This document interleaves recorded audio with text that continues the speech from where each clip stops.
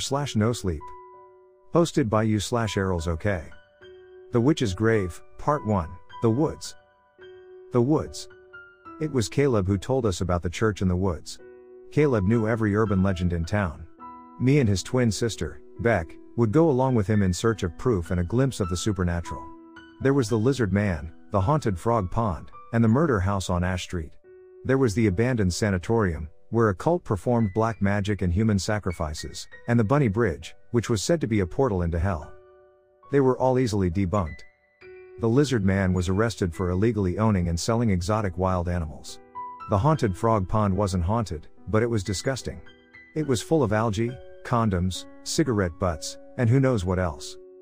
The Ash murder house was the scene of a brutal family murder but no longer exists, as it was demolished a few years ago and transformed into a memorial garden. The sanatorium, while incredibly creepy, housed no cult, just a group of acid-dropping goths who were happy to share their drugs with us. And the Bunny Bridge was not a portal to hell but the home of territorial wasps who had taken the bridge as their own. And then there was the church in the woods and the cemetery surrounding it. The legend in town said a powerful witch lived there, surrounded by the graves of her children. They said if she caught you trespassing, she would steal your soul and keep you for eternity as her child. It was interesting, sure, especially as try as we might, we could never find the church. There was a ritual you had to perform, and of course, none of us knew what that entailed. We figured it was just the adults' way of scaring us into staying out of the woods. When Caleb talked about the other legends, it was with harmless fascination. The church was different. He spoke about it in hushed reverence. He wanted to be the first to find it, and he vowed he would. "I'm going to find it," he said one night as we ate pizza and watched movies. "Sure," Beck said, her mouth full of sauce and cheese. "You do that, Caleb." "I am," he said, uncharacteristically serious. "I'm going to find it, guys, I will, and then I'll show you." Beck and I shared a look, and she shrugged. "Okay," she said. "We believe you." I saw little of Caleb for the rest of the year, and I forgot all about the church. The school year had started, and as a senior, I was so busy that I had no time to think of urban legends. Instead, I focused on my AP classes, college applications, counseling meetings, applying for scholarships, midterms, finals, and prom. As busy as we were, me and Beck made time for one another. We had been dating for 5 years, and I was a regular fixture at her house, as mine was hectic because of my 4 younger brothers. That was the night that changed everything. It was a typical Friday night with Beck and me eating pizza and watching some crappy horror films. I asked her how Caleb was doing, as his absence was pronounced tonight. He would usually join us. "Is he okay? I haven't seen him around lately." "You wouldn't," Beck said. "He's basically on house arrest. Dad found out he's failing 3 classes and might not graduate. He's allowed to go to school in the bathroom, and that's it." She said this casually, but I knew that she was worried. "What's going on with him, Beck?" I asked. But she wouldn't look at me, and I changed the subject. We were fully engrossed in the movie when Caleb burst into Beck's room. His eyes were wide and manic, and with his wild hair and untamed beard, I barely recognized him. "Lured. Beck. You guys, I did it. I did it, I finally found it."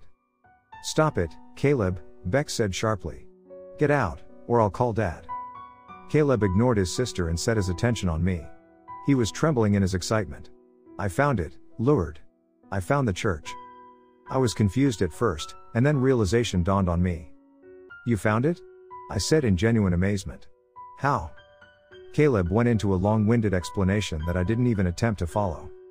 "The trees. I figured out that you have to trust the trees. And then the crows follow them, but not the bats are liars. And the grave. The baby's grave. It's there, it's all there." He babbled nonsensically and paced back and forth. "He looks crazy," I thought. "He looks possessed." Was this what he had been doing this entire year? Talking to trees and following crows? His obsession had pushed him over the edge. "Will you come, you guys? Please, you said you would come." "No," Beck said. "Sure," I said. We looked at one another. I had to admit that I was curious. Nobody had ever found the church, and this would probably be the end of our search for urban legends because, in a few months, we would head off to college. Beck looked tired. She gnawed on her bottom lip. I squeezed her hand gently. "Come on," I whispered. "We said we would, after all." She rolled her eyes and ran a hand through her choppy hair. Fine, she snapped. Fine. If we do this, and he sees there's nothing there but his delusions, maybe he'll finally wake the fuck up. I smiled at her, and she smiled back, but it was strained, and I saw fear flickering in her eyes. Beck drove, and Caleb talked nonstop the entire ride to the woods. He told us about the twisted trees and the talking animals he encountered. He spoke about the faces in the fog and the cemetery with sunken headstones. I looked at his reflection in the rearview window. His eyes were wild, and there was sweat on his upper lip. His hands gesticulated wildly as he talked.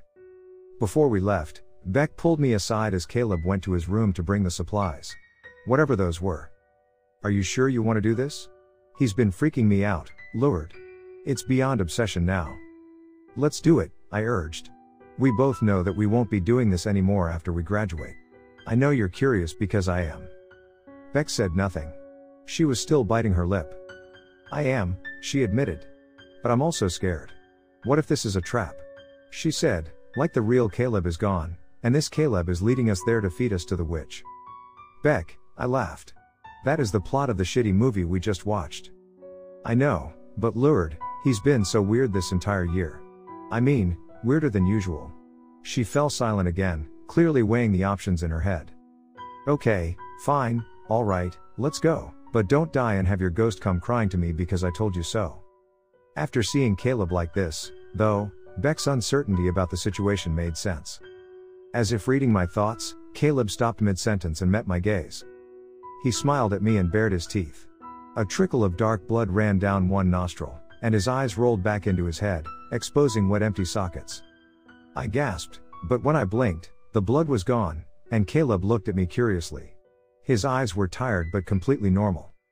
I smiled nervously and turned back to face the road. Are you okay? Beck asked, glancing at me. Yeah, I'm fine, just excited. It had just been a trick of the light, I assured myself. Nothing else. But for the rest of the ride, I felt him looking at me, and I knew he was smiling. The woods aren't woods so much as it is a groves. It's relatively big, and the paths are confusing. If you aren't familiar with the area, you'll get lost. Exploring the woods is a rite of passage for the kids in town. We grew up splashing in the dirty creek and digging in the ground, looking for gold. All we ever unearthed were fat earthworms and clusters of pill bugs. At night, we would run through it under a blanket of black sky and silver stars. We played tag, climbed trees, and waded in that gross water. I live close to the woods. You could technically call it my backyard. Beck parked on the curb by my house. It was completely dark outside. Good, I thought. Everyone was sleeping or out for the night. I wasn't sure which, so just in case, I gestured to Beck and Caleb to be quiet, and we tiptoed to the backyard. There was no point, though, because the gate screeched as I opened it, but the lights blessedly remained off, and I breathed a sigh of relief. We approached the woods, me and Beck hesitated while Caleb walked ahead. I held Beck's hand, and she smiled at me, and then we followed Caleb into the darkness. We had a witch to find. Maybe it was because my imagination was running wild, but I swear that when we entered the woods, it grew significantly darker. The tree's branches swayed in the wind, sprinkling us with droplets of rain, and the ground was thick with mud. We said nothing while we followed Caleb, but I could tell that Beck was annoyed. Her body was tense with frustration, and her lips were thin as she chewed on the words she was dying to spit out. It was nearly midnight, and the sky was pitch black. There were no stars, just the moon, dim and yellow. Honestly, I was disappointed. With us learning that the church and witch were real, I thought the woods would change into a landscape of phantasmagorical horrors, complete with thick fog and disembodied whispers warning us to leave. It was creepy, but the same woods I had walked in hundreds of times before. The only difference was the volumes of sound that had increased tenfold: the babble of water, the chirp of bugs, and the low hoot of an owl. This was the soundtrack of the night. Caleb was quiet, a dramatic turn from how talkative he had been the entire ride here. His lips were pinched and white in a determined grimace, and his eyes were serious. We had been walking for around 10 minutes when he suddenly stopped. I nearly stumbled into him, and Beck glared at his backside as though, with her gaze, she could set him on fire. We were at a junction that divided itself into many paths. The left led to the highway, the right led to the creek, and the centermost one took you to the farmhouse, an abandoned, dilapidated relic that the county pretended didn't exist. Caleb was muttering to himself. He took out a pouch, opened it, and poured its contents onto the ground. I saw bits of wheat, corn, raisins, and sunflowers. It was birdseed. What the hell is he doing? I thought. Beck opened her mouth, but Caleb held up his hand. Please, he said, still spreading the birdseed. I can't have anyone interrupt me. This was the Caleb I knew. Intelligent and methodical.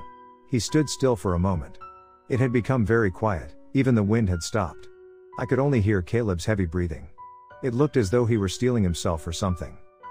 He nodded and then pulled something out of his bag. And it took me a moment to realize that it was a knife. Before I could say anything or even react, Caleb held his hand out and slashed at his palm. I gasped, Beck shrieked, and Caleb was silent except for his blood dripping onto the ground. Beck was pissed, and she rushed toward him. She stopped in her tracks as Caleb looked at her. His eyes were wild and angry. She gawked at him but didn't say a word. Beck was the oldest by 9 minutes and was the stereotypical tough, bossy sister, while Caleb was her opposite. He was shy and sweet. I had never seen him like this before, and Beck hadn't either. Dark blood streamed down Caleb's wrist, and dripped off his fingertips like rain. I felt sick but watched transfixed as each droplet of blood stained and seeped into the birdseed. We heard them before we saw them. It was a low buzzing, like an annoying fly invading your personal space but times that by 100. The buzzing crescendoed into deep guttural croaking. Beck and I looked at one another and then stared at the sky. Even in the darkness, we could see it, a dark cloud coming closer and closer. There is no fucking way, I thought. What the fuck? They were crows, dozens and dozens of crows flying towards us, their maniacal cawing so loud that I temporarily went deaf. There were so many of them they blocked out the faraway moon. We were plunged into absolute darkness, and now deaf and blind, I could only feel their presence. Their feathers struck my face. A group of crows is called a murder, I thought wildly. Murder, murder, murder, murder, murder. And then my senses returned to me. The moon reappeared, and I watched as they flew towards Caleb and descended onto the birdseed hungrily. It was silent except for the clicking of beaks. What in the absolute fuck? Beck muttered. Caleb, what the fuck is going on? Caleb turned his gaze away from the crows he had been watching with interest. They ate the birdseed until it was gone and then, in complete synchronization, took flight toward the path on the left. Caleb looked at us with a slight grin on his face. I told you we must follow the crows, he said. Dramatic much? Beck said under her breath. Caleb ignored her. His eyes tracked the crows. Let's, he said, and then he stopped. He looked scared. My stomach dropped as I followed his gaze, and my heart pounded so hard it hurt. 2 shadowy figures emerged from the thicket of trees ahead of us, and I felt the hate, the evil emanating from them. They staggered toward us, hands outstretched, reaching with long, thin fingers. And I know that this is the witch and her minion, ready to gouge out our eyes and eat our souls. I screamed. Beck screamed. Caleb screamed. And then, shockingly, his shriek cut off and turned into laughter. Oh, you guys came. You made it, he said gleefully. I blinked, and the shadows came into focus. The moonlight unveiled them. A boy and a girl around our age stared back at us. The girl's full lips were twisted into a sly smile. What was she doing here? I thought. Oh God, not you, Beck said, her voice dripped with disdain. What are you doing here? The girl in front of us was still smiling. Her pretty brown face was arrogant, and her hair was long and woven into tiny braids. She pushed a braid out of her face with one long, lacquered nail. I could ask the same of you, Rebecca, she said snidely. Why are you here? Caleb is my brother, dumbass. I don't have to answer you. And Caleb is my boyfriend, Rebecca. I don't have to answer you either. Beck turned to Caleb, enraged. You told me you guys broke up, she said, and Caleb had the grace to look ashamed. He looked down at the ground, his cheeks burning. Well, we did, but then Madeline. Madeline sauntered over to Caleb and wrapped her arms around his waist. She glared at Beck. Why do you think we must tell you everything about our relationship? What's it to you? The two started to bicker, and Caleb attempted to calm them down, but they ignored him as if he wasn't there. Who are you? I said to the boy, who looked like he would love nothing more than to disappear back into the trees. He looked like a pale version of Madeline with bright red hair. Ezra, I'm Ezra, he cleared his throat. Madeline's brother. Half-brother, Madeline corrected, pausing her fight with Beck. She stared daggers at Ezra. Ezra rolled his eyes. Right, her half-brother. Madeline needed a ride here and didn't want to go in alone. She failed her driving test again and... Shut up, Ezra. Madeline screeched. He smirked, and I did too. Right, sorry. She did not fail her test for the third time, she just needed a chaperone. Madeline looked murderous. I laughed. I liked Ezra already. Caleb and Madeline had been dating on and off since 7th grade. Mostly off because of Madeline. She and Beck had once been friends, but then something had shifted, and the once besties were now enemies. Why were you guys hiding behind the tree? I asked. Why were you trying to scare us? Ezra had the decency to look ashamed, but Madeline burst into peals of laughter. We got you, didn't we? Phew, the look on your faces was so funny. No, it wasn't funny, Madeline, you stupid cow, Beck snapped. You're lucky if I don't dropkick you. That started a fresh round of bickering. My head was starting to hurt. Guys, I said. Can we keep moving? I want to go to sleep before dawn. They stopped, and Beck said sorry. She sheepishly came to my side while Madeline hugged Caleb's waist. Lead the way, Beck said somewhat resignedly. We're all here, so time to meet this witch. Caleb smiled and gestured toward the trees where the crows perched. They flew towards the tree, and the trees parted. Some bent, and others uprooted themselves. Their branches arched, and their trunks twisted to reveal a hidden path. A path that shimmered in a kaleidoscope of patterns made up of colors I have no name for. I don't think there is a word to describe how I felt at this moment, but if I had to settle on one, it would be enchanted. It deepened with every step I took. What is this place that ceremony, blood, and crows have revealed? I'm tripping. Much harder than the time I took acid in that rotting asylum. I liked it, though. I could see the air moving, and the wind was calling my name. The trees whispered to one another, and the crows again perched themselves on their waving branches, silent and staring. They saw everything. This is it, I thought giddily. This is where I want to die. I do not know where that thought came from, and I don't care. There was a rumbling underneath me that made my entire body shake, and without looking, I knew those crooked trees had straightened and returned to their respective roots. I know that the path behind us is closed. The bats were following me, and they told me horrible things. Somebody died in the creek, you know, a young boy, one whispered. His body was swollen and blue when they fished him out, another bat sneered. And when they placed him on the dirt, his stomach burst and was full of maggots. Don't you want to know what the farmer's wife thought as he bashed her head open? The third bat giggled. Oh, the things your mind says as you're dying. You'd be surprised, oh, you would be surprised. The bats are liars, Caleb had said. Okay, but a boy had drowned in the creek. We had been friends, and I remember seeing the police officers trudge into the woods and come out holding a large black bag, looking pale. And the farmer in that farmhouse had murdered his wife and then shot himself with his shotgun after. Not lies, truths. I wondered if anybody else was experiencing what I was. I looked around me, and Beck was pale, Madeline's eyes were wide and afraid, and Ezra's cheeks were wet with tears, and when he looked at me, I saw that his eyes were red. Only Caleb looked unperturbed. Maybe Beck was right, I thought. Perhaps he had made a deal with the witch, and we were his sacrifices. She won't take your eyes, the bat said, so close to my ear that its fur tickled me. She'll rip out your heart and make you eat it, and then she'll bury you alive. Stop, I muttered and shooed it away. Go away, you little shit. I tried to focus on where I was and where we were going. Beck's hand was warm and soft in my own, which grounded me. It's quiet, and the crows unfurled in the sky like streaming ribbons. Occasionally, they shed a feather, and it drifted. Down. Down. Down. I caught one and marveled at its beauty. It shimmered in my hand, it was embedded with dark jewels. I turned it over for further inspection, and when I did, the jewels shifted and crawled over my wrist. They trailed down my arm and crept up my neck, they burrowed themselves into my hair. I dropped the feather and pat-meted myself as if I were on fire. I itched all over. They fell off me like raindrops and scurried away on the rainbow trail. Those aren't jewels, I thought, feeling sick. They're bugs. Beck looked disgusted. She said nothing, but I knew she wanted to. The deeper we walked into the woods, the trippier it became. The sky was red, I saw no moon or sun, everything was burning. The flat ground transformed into crumbling cobblestone, and I know I shouldn't be amazed after everything I've experienced so far, but oh, I was. My body vibrated with every step, and it thrummed with energy. It felt good, it felt really, really good. The air changed, it smelled sweet but unpleasant. It reminded me of the smell of rotting fruit. The trees were breathing. Slow inhales and loud exhales that made their branches quiver. Everything around me was shimmering, and I was blinded by sensations and colors. My vision distorted, and what I saw was terrifying.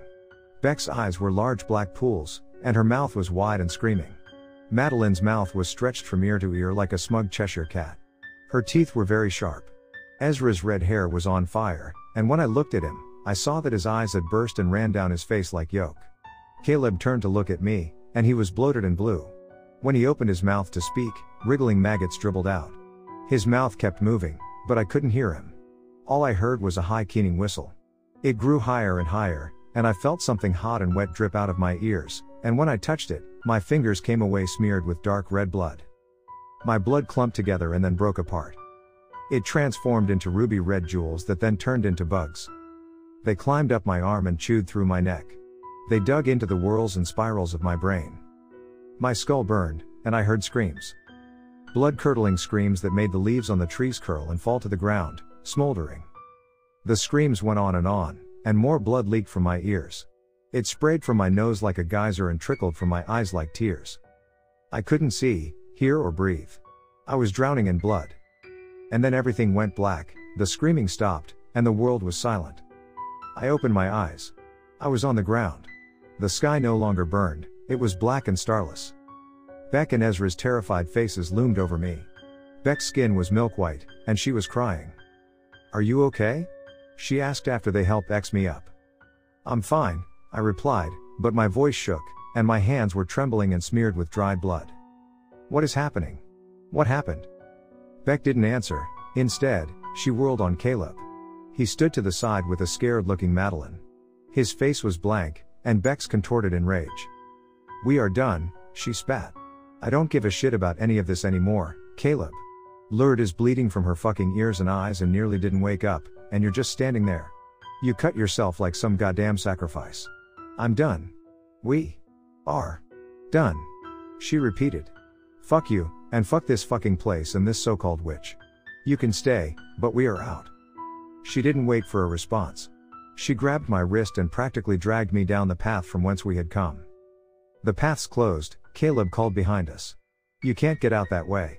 I'm the only one who knows the way. I know what to do to get in and get out." Beck's shrieks were incomprehensible. "Then tell me how to get the fuck out, Caleb, you fucking asshole." "Besides," Caleb said, ignoring her, "we're already here." "What?" Beck and I looked at one another and then turned around. I gasped, and Beck muttered more curses. It was there. We were there. There were faces in the fog of all ages and genders. The only similarity was their eyes. They're closed as though they were sleeping. The church loomed in the distance on a hill. It's made of crumbling, white brick weathered by time and lack of care. Its door was painted a dull, dirty gray, and on top of its small structure was a steeple. It housed a church bell that swayed gently in the breeze. Surrounding the church were dozens of old headstones. They jutted from the ground like crooked teeth. The fog rested there like a blanket. Beck and I had rejoined the group, and we stared at the scenery before us. "I can't believe it's real. It's fucking real," I heard Beck mutter. I looked at Caleb, and I was shocked to see him kneeling on the ground, crying. "Hello," he sobbed. "I'm here again." Yeah, this was weird. I understood, though. The church and its cemetery were hauntingly beautiful. The scenery reminded me of a fairy tale, a macabre fairy tale, sure, but a fairy tale nevertheless. The sky was cloudless and light blue, and the sun beamed down on the church seraphically. Everything was beautiful. This was where the witch lived? Caleb had finally stopped crying and swiped at his wet cheeks. He stood up. He turned to the rest of us, his smile wide and familiar. I had missed that smile, and a sudden wave of sadness washed over me. It had been so long since I last saw that smile. "We're here, you guys. We're finally here. Didn't I tell you? Isn't this amazing?" Nobody knew what to say. I mean, what is there to say? We were here, and it was pretty amazing. We had finally found truth in an urban legend. Well, partial truth. We had yet to see the witch. Beck, who had also been gazing at the church in stunned awe, shook herself out of it as though she just remembered how mad she had been at Caleb 10 minutes ago. She scowled. "Great, yeah, incredible. It's amazing. So when are we going? How do we get out?" Caleb's brow furrowed as if he didn't understand what she was saying. Get out? He repeated, puzzled. Yeah, Caleb, get out. This has been fun and everything, but it's getting late or early. Beck glanced at the sun. Can we go? But we just got here, Rebecca. We haven't even seen the witch. Do you not see how creepy this is? How weird it all feels. It feels just fine. God, I am so tired of you bossing me around. We only do what you want to do. Caleb was wrong, though. Beck was right. It doesn't feel good here.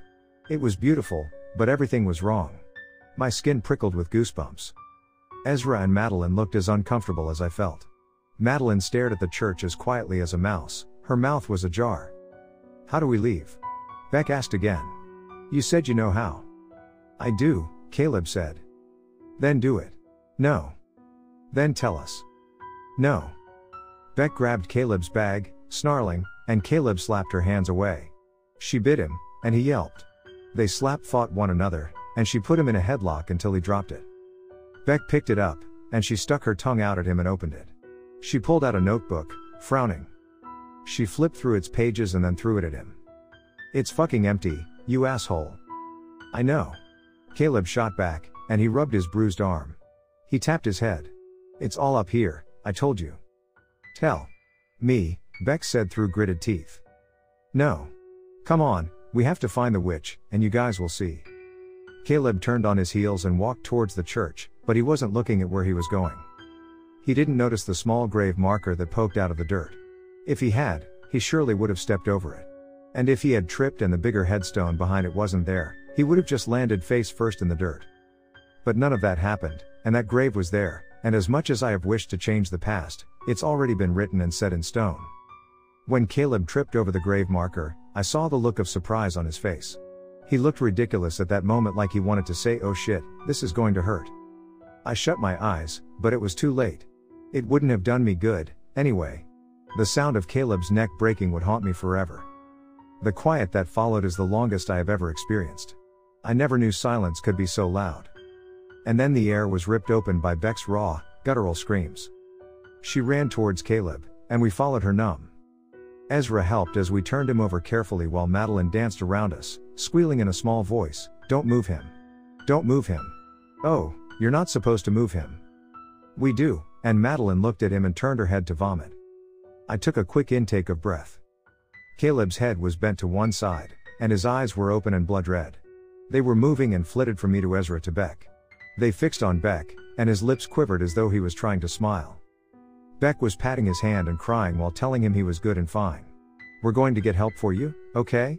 You're fine, you'll be okay. I love you. I love you. Don't leave me like mom. I love you. Please. Please. And then Caleb's eyes stopped moving. They stared up at the sky. His hand went limp in Beck's hand, and she grabbed onto him even tighter. Her screams were animalistic and primal. She refused to let go of him. I didn't know what to do, and I couldn't breathe. I felt robbed of all my senses. How is it fair that, in a second, life could change everything so drastically? He was just here. He had been talking and fighting with Beck. He had been smiling. This was a dream, I thought frantically. Wake up, lured. Wake up. But I was awake. It was Caleb who was asleep. I am so full and heavy with grief that, temporarily, I forget where we are. The church bell reminded me. The wind picked up, and the bell slammed against the steeple walls so hard that I thought it would crack. The sky was darkening with a convergence of clouds. They overtook all the light of the sun. The wind was furious and blew my hair into my face. But in the wind, I heard a disembodied voice. It was Caleb, and his words made my blood run cold. I'm the only one who knows how to get out of here, Caleb had said. It's all up here. Oh, no. This was very bad. Posted by you/arulzokay. The Witch's Grave, Part 2, The Cemetery. I met Caleb before I met Beck. We sat next to one another in 7th grade marine bio. We had to dissect a fish together. I don't remember what species of fish it had been, only that it stank so badly that I swayed in my seat and nearly passed out. Caleb noticed and immediately took the scalpel from me, ignoring my protests. I've got this, he said. You can take the notes. And he cut the fish open by himself while I jotted down the notes. We became friends after that. There's something about eviscerating a dead fish that brings you together. Caleb introduced me to Beck. Caleb held Beck's hand as she came out to their father, and Caleb took us around town to uncover its secrets. And now Caleb was dead. Beck wailed over his body, and Madeline vomited into a bush. I was distraught, and I was angry. I was angry at myself because I was thinking about the possibility of us being stuck here when I should have been focusing on the death of one of my best friends. But I couldn't help it. If Caleb had been the only one who knew how to get out, we were screwed beyond screwed. Ezra crouched over Beck, rubbed her back, and talked soothingly. I couldn't hear what he was saying, but whatever it was worked. He helped Beck to her feet and wrapped her in a hug. As she walked towards me, Ezra took off his jacket and gently placed it over Caleb's face. I embraced Beck, and she began to cry again. Her body shook with sobs, and I didn't know what to say, so I just held her. Eventually her tears subsided and she pushed away from me. She stared at the sky with red eyes, her tears left tracks on her cheeks. Ezra stood by Madeline, who had stopped throwing up. He reached to take her hand, and she recoiled from his touch. Her hands curled into fists, and she marched towards us, and before I could do anything, she slapped Beck and raised her hand to do it again. I jumped between them, and Ezra grabbed Madeline and held her back. Madeline screeched and clawed at the air like a cat. Beck didn't react. She kept staring at the sky, her cheek bright red. "Let me go!" Madeline screamed. "Let me go, Ezra. It's her fault that Caleb is dead. It's all her fault." "It's not her fault," I yelled angrily. "How dare you? This isn't her fault at all." That angered her even more, and she lunged at me. Ezra was lean and tall while Madeline was petite. He easily pulled her away. "Cut it out, Maddie," he said sharply. "I know you're hurting, we all are, but it isn't Beck's fault." Madeline laughed. It was cruel and ugly. "How is it not her fault? She fought with him, and he fell. She did it." "She did not," Ezra said sadly. "He tripped and fell. We saw it. He wouldn't have tripped if they hadn't fought. He would be okay, he would still be here and not dead." She crumpled to the ground, sobbing, and Ezra hugged her. I was grateful that he was here. He was the calm voice of reason amidst tragedy. I don't know how he did it, but he must have had a lot of practice dealing with hysterics with Madeline as a sister. "Do you think Caleb would want you blaming his twin?" I heard him mutter to Madeline. "It is my fault," a small voice said to my left. "Beck." I turned to her and grabbed her hands. "It's not your fault," I said firmly. "It's not your fault at all, Beck." She wouldn't look at me. "But it is," she whispered. "My brother is gone just like Mom. They're both gone." I didn't know what to say to that, so I drew her to me again. She wrapped her arms around me, and over her shoulder, I looked at Caleb's still body, Ezra's jacket a shroud over his face. "How are we going to get out?" Ezra said. He was looking at the thicket of trees we had come from. Madeline rolled her eyes. "Do you really think we're stuck here? As if Caleb had some secret powers that led us here? It's a trick, you guys, a joke. We get back by walking out of here, of course." Ezra looked dubious, and while I hoped she was right, from what we had been experiencing, I didn't think it was that simple. Madeline looked at us and rolled her eyes again. "You guys are such pussies. Watch." She stomped towards the trees, and her confidence gave me hope. Maybe she's right, I thought. Perhaps it was just a joke. We'll be okay, we'll get out. And then she stopped abruptly. "What the fuck?" she muttered. "What is it?" Ezra said. He walked over to her. She said nothing, and my curiosity got the better of me. "Come on," I said to Beck, who was sitting on the ground, staring at Caleb's body. "Let's see what's going on." Hesitantly, she took my hand, and I helped her up. We had nearly reached Madeline and Ezra when Ezra shouted, "Madeline, stop." And then there was the sound of something sizzling, the smell of burning, and Madeline's scream ripped through the air. She fell to the ground, gripping her hand. We ran toward them, and Ezra shot out his arm to prevent us from going further. He looked sick. Don't go any farther." "What is that?" I asked. The air in front of us was rippling, shimmering like sunlight reflecting on water. It was beautiful. Gorgeous. Entranced, I reached out to touch it. Ezra grabbed my hand and held it. "Don't," he said, voice tight. Madeline was still holding her hand, howling. I spotted something on the ground. It was small and shaped like an eraser on a pencil. I frowned and picked it up and then dropped it in disgust. It was the tip of a finger with a melted pink acrylic nail attached to it. The smell of burning flesh was so strong, And when I looked at Madeline's hand, I retched. The tip of her pointer finger was gone, but there was no blood. The wound was smooth and looked as though it had been cauterized. I looked at that invisible shimmering wall. It had sliced Madeline's finger off. Beck's face was expressionless. She picked the nub of Madeline's finger up off the ground and rotated it slowly, mildly interested. "There's like a force field here," Ezra said, gesturing at it. "Like a barrier. I don't think we can leave this way." "Are you okay? Does it hurt?" I asked Madeline. She looked up at me, tears in her eyes.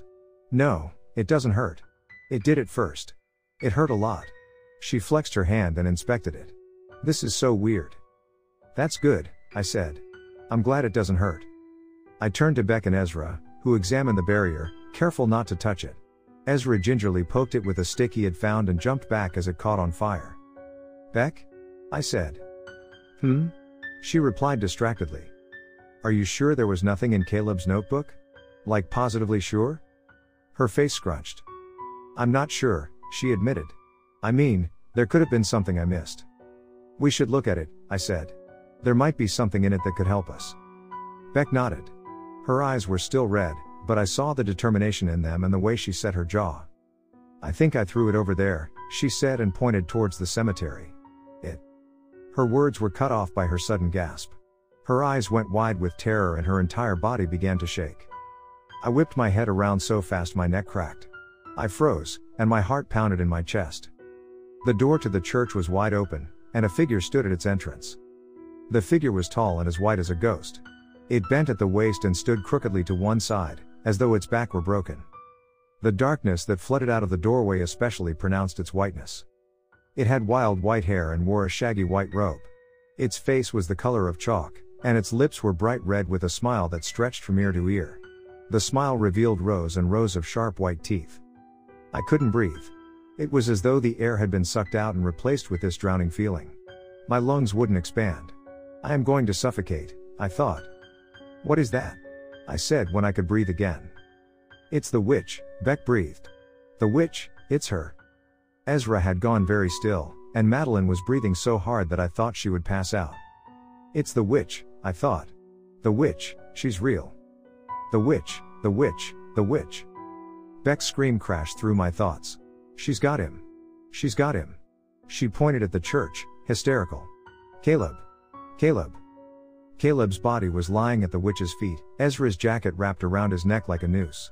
The witch stared at us, still smiling crookedly. Her long tongue ran over pointy teeth, leaving a smear of something dark red. "Blood." She raised a long finger and bent it in a come-hither motion. Caleb's body turned right side up, standing. His head flopped to the side like a rag doll, and when the witch bent her finger again, his body slowly began to turn and twist. His joints broke one by one. His spine snapped, his hips popped, and his ribs cracked. "Stop!" Beck screamed. "Please stop!" But his body kept twisting, kept turning, kept breaking, and then it stopped and Caleb's body was as crooked as the witch's, contorted beyond recognition. The wind kicked up and showered us in dirt, and through slitted eyes, I saw that the witch was still staring at us. And then I heard her. Her voice sounded like broken glass had shredded her throat. A croak punctuated each word. It was as though she were speaking directly into my ear. "You will not leave," she rasped. "You are mine. You are mine. You will not go." My bladder let go.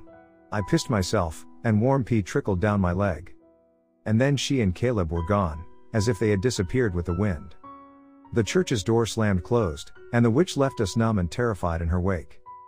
Beck threw herself at the door, Ezra and I right behind her. "Caleb!" she screamed, pounding on it. "Caleb! Caleb, please!" Ezra and I looked at one another. He shrugged and grabbed the door handle, twisting and shaking, but it didn't budge. Beck was still screaming. She was hysterical. Her laughter was piercing and wild, and her eyes rolled in her head. So many terrible things had happened, but this scared me the most. She was having a mental break and slipping into insanity. "She's losing it," I thought. "She's losing it, and who could blame her?" Beck kept laughing and crying, laughing and crying. Intervals of madness. She was losing her sanity, and I didn't know what to say or do.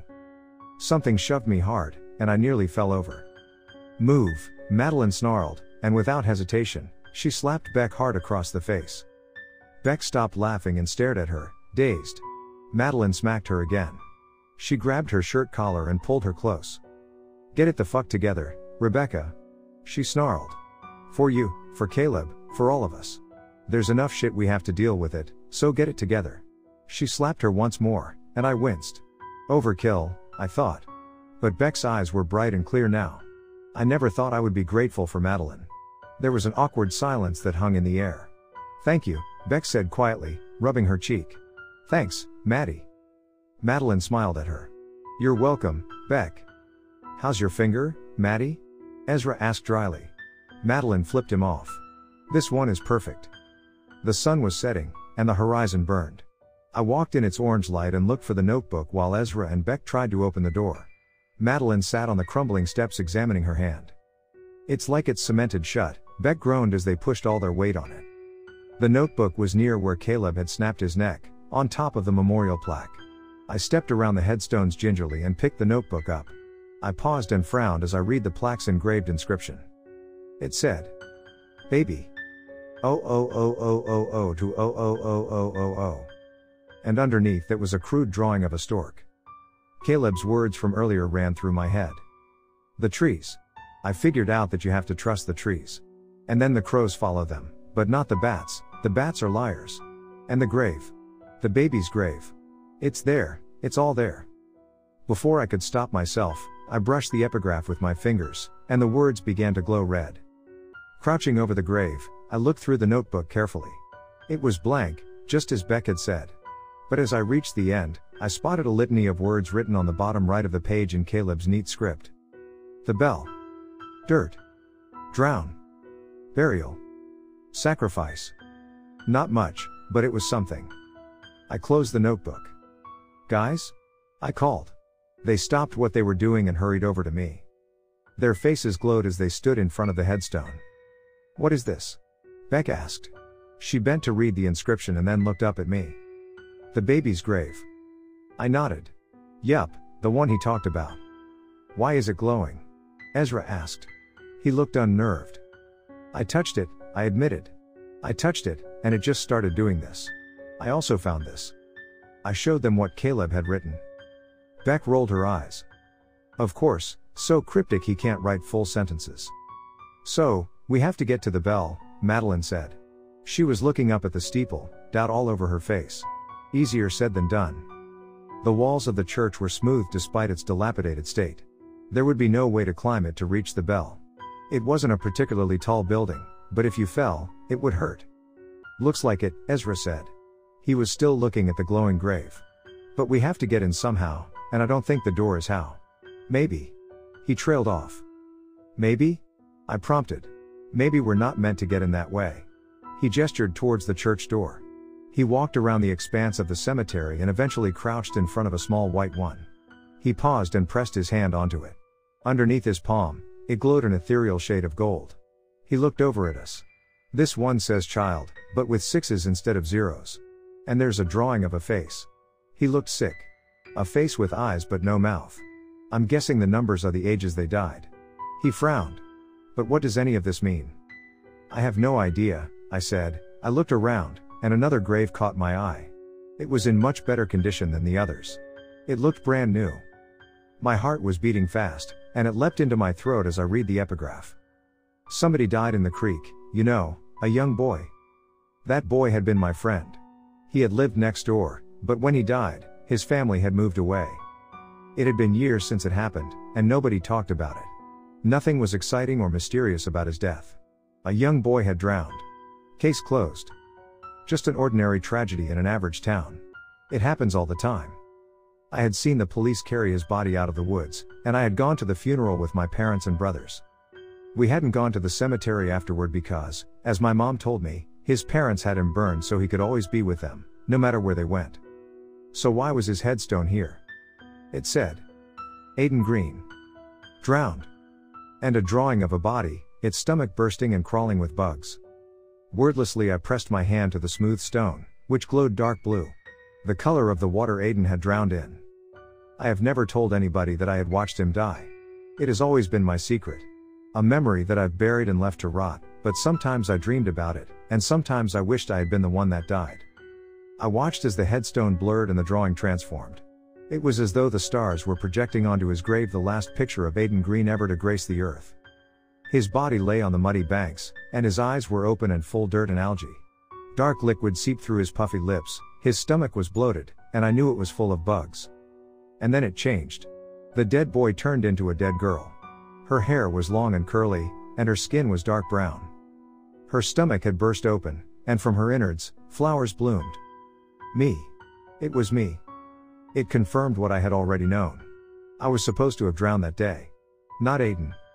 We had been wading in the river and trying to catch small fish in our cupped hands.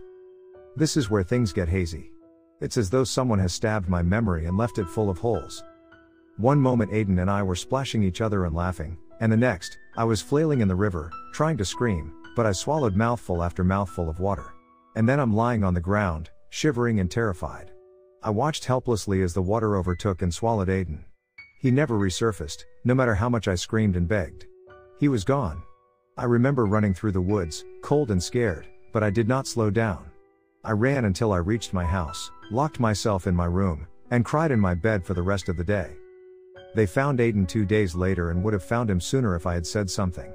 Maybe they could have saved him if I had run fast enough and gotten help. It was supposed to be me. I wanted to scream in his parents' faces at his funeral, but I said nothing. It's remained my secret. It was mine and mine alone. The witch knew. Why else would she have this in her cemetery? It didn't make sense because they told me he had been turned ash and bone. Perhaps that was true, but it didn't matter here. Because here was the witch's realm. She decided what her reality comprised. I saw it so clearly. I imagined Aidan's bloated face gazing up at me from underneath the ground. His torso would be splayed open like the fish in marine bio, and his eyes would be full of algae and grave dirt. "I'm sorry, Aidan," I said. "I am so sorry." At my words, as though inscribed by an invisible hand, letters appeared and formed into one word. Sacrifice. It glowed blue like the ocean. "This is dumb," a voice said behind me. I jumped. It was Madeline. She scowled at the headstone. "I mean, this is cool and all, but how is it supposed to help?" But I knew what to do, and I knew how to get in. Without a word, I ran towards the brook, which in the night looked like it were full of black ink. It was much deeper than I thought, and that was good. That made it easy for me to sink into its depths and drown as I should have years ago. This will show you guys the way, I thought. It will. I know it. At least you guys will get out. Don't you get it? I'm the sacrifice. I have to drown. It's supposed to be me in that grave. Not Aidan. The cool water burned my lungs, but eventually, the pain subsided, and I didn't hurt anymore. I couldn't feel anything. Everything was so calm and peaceful. My vision was fading. If this was what dying was, it wasn't so bad. It should have been you. It wasn't bad at all. You should have died instead. I'm lying on mud, and soft lips are pressed against my own. I recognize the shape of those lips. I have kissed them countless times. They breathed into me until I could breathe on my own. I vomited brackish water, and when I opened my eyes, Beck was above me. She was soaking wet and looked terrified. "What the fuck is wrong with you?" she gasped. "What the fuck, Lou?" I tried to answer, but more water bubbled up my throat. "It was supposed to be me," I murmured. "I was supposed to die." "Well, great, well done, you nearly did," Beck snapped. She grabbed and held me and kissed me hard. "Don't ever do that again," she whispered into my ear. Her breath was so warm. "I can't lose you, too. I can't." I hugged her back but said nothing. I was exhausted. When I felt I could stand, Beck helped me up. I shivered. It was night now, and I was drenched. If the witch didn't kill me, my catching pneumonia definitely would. I felt horrible that Beck had gotten wet too. But I had to do it. It was the only way we could move forward. Back at Aidan's grave, I saw that the headstone had been wiped clean, no epigraph, no drawing, just a smooth black slate. "I am so sorry, Aidan," I thought, and the ground underneath me trembled ever so slightly. From the soil, I heard in a small voice that would always belong to a child. "I forgive you." I touched the headstone again, and this time, it didn't just glow. It rumbled and shifted forward, and I had to jump back to avoid falling into the chasm and the stairs that had been revealed. Steep stairs that, from what I could see, led deep into the ground. The light from the moon revealed at the very bottom a solid stone path. Always with the paths. There was a long silence, and then Madeline giggled uneasily. "This is some Harry Potter shit," she said, still laughing. "Some Legend of Zelda shit," Ezra added. I laughed weakly. "Good job nearly killing yourself for this," Beck said, but she didn't sound mad. She sounded like she wanted to laugh as well. "No problem," I croaked, and I cleared my throat. "Well, should we go in?" Beck nodded. Ezra went down first, then Madeline, then me, and last came Beck. Her hand was warm on the small of my back. I was grateful that if I died here, I would not die alone. At least I would be surrounded by friends and the woman I loved. We descended into a darkness I have never known before, and I watched the moon until it vanished and the dirt swallowed us. Hosted by /arulzokay. The Witch's Grave, Part 3, The Church. Part 3, Chapter 1. We were going to move to the city, Madeline hissed in the dark. Los Angeles or maybe New York. We would go out to dinner every single night and go to the best clubs. I don't want kids, but if I have a girl, that would be okay. She paused. I need a nanny, though. I heard Beck sigh and knew she was rolling her eyes. Since we had entered this black abyss, Madeline had been talking nonstop. From her dreams to her wants to the perfect fairy tale life she had imagined since she was 4. I think she did it out of fear and nervousness, and even though she was driving us insane, I understood. "God, please make it end. Ms. Witch, you can't be as bad as this," Beck muttered. She was so close to me that I felt her hot breath on my neck. She gripped my hips so we wouldn't get separated in the darkness. Her touch was calming. Ezra held Madeline's dying phone in his hand, and he used the flashlight feature to guide us. Of all of us, Madeline had been the only one to defy Caleb's wishes to leave our phones behind. "I love you, Caleb," Madeline had drawled to him. "I do, but what if I get a DM on Instagram about the shoe giveaway I entered?" We had wrestled the sleek iPhone from her when we remembered she had it. There was no reception, but we still tried to call for help, and a shrill garbled shriek answered. It felt as though we had been walking forever. We were bunched together, holding one another as though we were in a conga line. It smelled awful down here, like spoiled fruit and mildew. Occasionally, dirt rained down on my head, and after inhaling a spider, I kept my mouth shut, unlike Madeline. "I think we're almost there," Ezra said. "The ground is changing.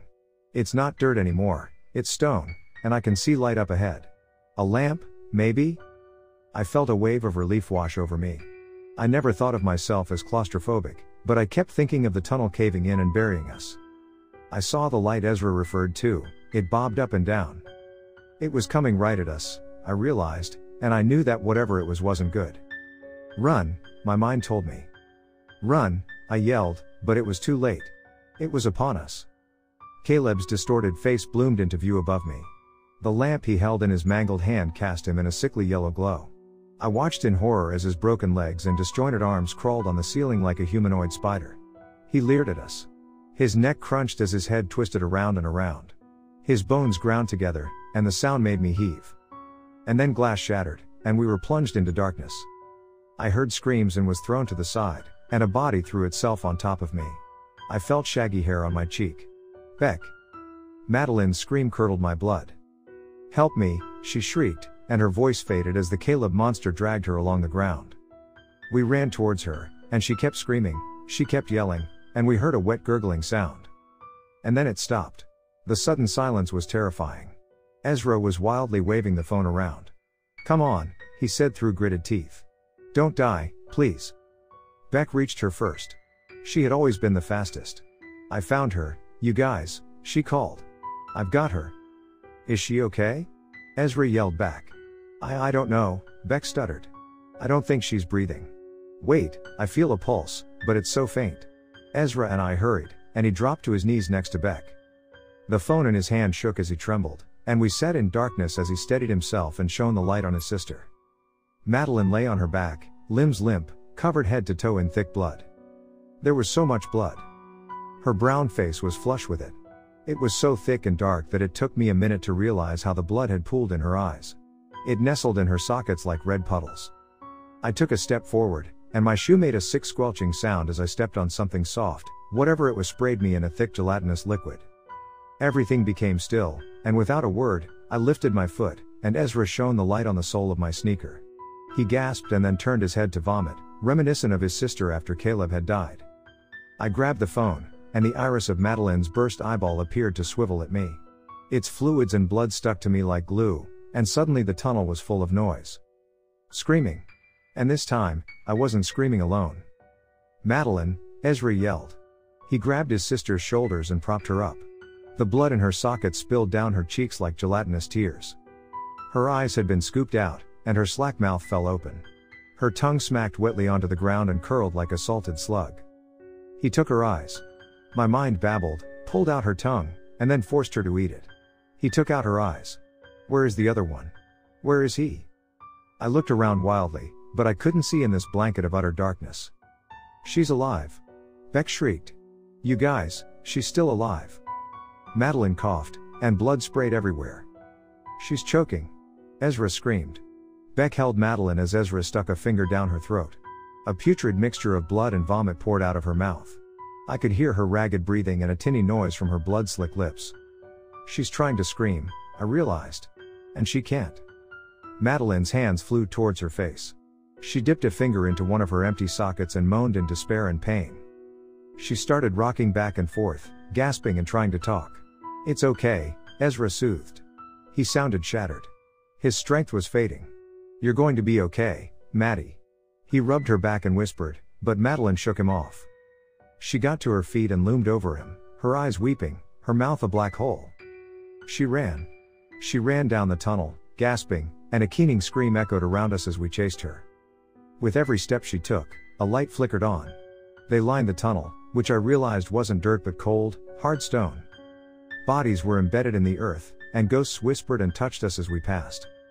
Madeline kept running, and I saw the door appear. Finally. We were so close. We could get out. After we climbed the bell, we could get help. We could leave. "Madeline, stop. Madeline," Ezra yelled. "Please stop." She had reached the end, but instead of going through the door, Madeline took a step to the left. Her head lolled onto her neck, and when she looked at us, I knew she couldn't see us, but it sure felt like it. Before we could reach her, she slammed her head against the stone wall. Ezra tried to grab her, but she bashed her head again and again. I have never heard a sound like that before. Blood and brain splattered everywhere. Madeline's body crumpled, and what was left of her face was smeared on stone. I wiped the blood from my eyes and looked at Ezra. He stood above his sister, covered in soft tissue and shards of bone. I could hear his fast, ragged breathing from here. The door creaked and then opened. The witch peered at us, her lips were curled into a mocking smile. She stared at us, and with those impossibly long arms she grabbed Madeline by the ankle, and slowly pulled her through the doorway. Madeline's ruined face left a trail of blood. The door slammed shut and all that was left was silence. I didn't know what else to do, so I opened my mouth and screamed.